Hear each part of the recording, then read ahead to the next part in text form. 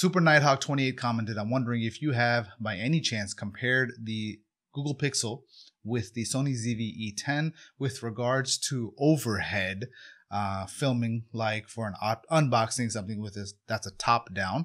If so, which one is better? Okay, so let's take a look. First, let me just zoom out so you can kind of see right off this edge here.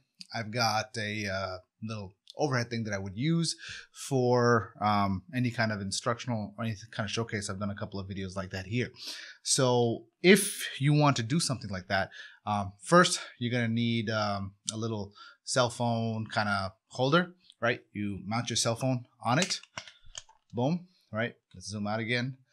And then you would just simply, you might be wondering why not just use the rear camera, which would make total sense. However, you will not be able to see what's happening. So if we flip this around, so let's loosen that up again, right? And we use the the better camera that's on the cell phone.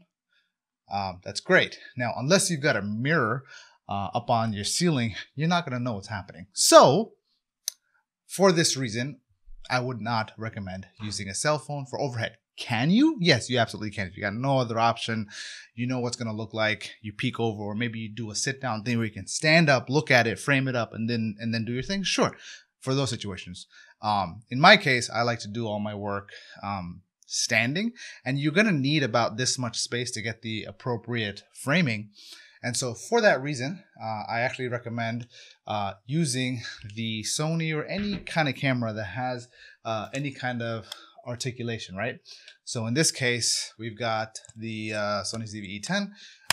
The screen kind of does its own flip screen thing, as you can see here. But just make sure that the lens that you mount on it, like this is a rather heavy lens. So you wouldn't want to put this on there. Otherwise it's gonna, end up getting wonky. So if you happen to have the kit lens, once you've got your kit lens attached, then go ahead and mount that on the top here, tighten everything down.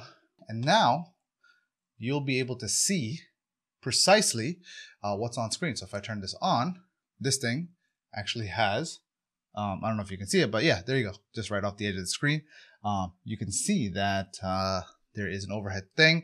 And so if you need to do any adjustments to the framing, then you can without too much issue. Now, in the case of like, well, I don't want the camera in the shot, that's where it helps to have a bit of a zoom. And if you want, you can adjust the height of the whole setup. And now you've got a setup that's relatively clean, top down.